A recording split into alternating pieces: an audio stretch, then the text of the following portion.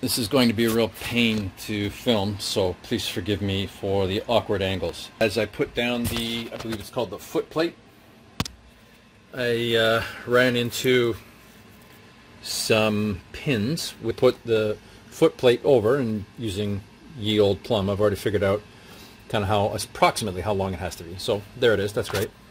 But again, I've got these pins sitting in the way. They stick up almost a full centimeter, so I need to do something. So instead of simply reporting back after the fact, I thought I'd demonstrate the thinking process that goes into the final result. So in this case, I put the thing down and I bonk on it a couple of times with a hammer, and that marks the wood. So now I can see where those pins will be relative to the piece of wood itself. So now what I'm going to do is take a nice big drill and drill those holes out.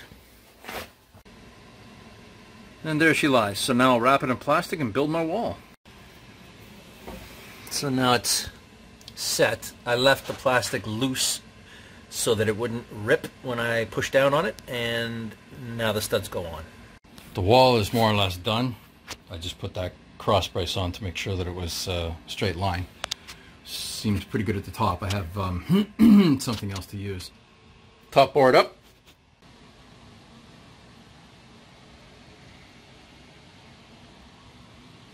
I think the thing to do now is mud and tape the seams that will either soon or eventually be covered up by the stairs, the stringers, or whatever they're called.